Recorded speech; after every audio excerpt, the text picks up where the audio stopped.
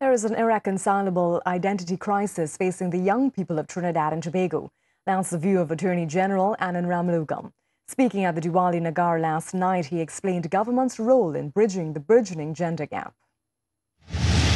It's not unusual these days to hear about girls outperforming boys at all levels in the classroom, in the workplace and even in the home.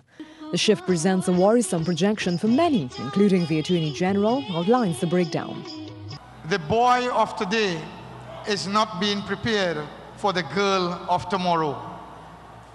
The girl of tomorrow is going in the direction of an educated, independent, classy and sexy woman. The boy of yesterday, who is not being prepared for that girl of tomorrow, is stuck in a time warp and caught in a phenomenal and endless cyclical identity crisis. And he says while a young man looks for a wife in the mold of his mother, possibly an extinct breed, for the opposite sex, it's the opposite. The daughter and the boy's sister in the very same home is looking for someone that is anything but like the father to marry.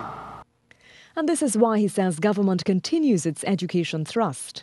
Nursery to tertiary continues to be free with ever-expanding avenues. Government also recognizes the roles that religion and cultural traditions have to play in weaving a strong social fabric. It pumped $1.5 million, the largest sum ever, into this year's Diwali Nagar celebrations. And every place of worship gets $5,000.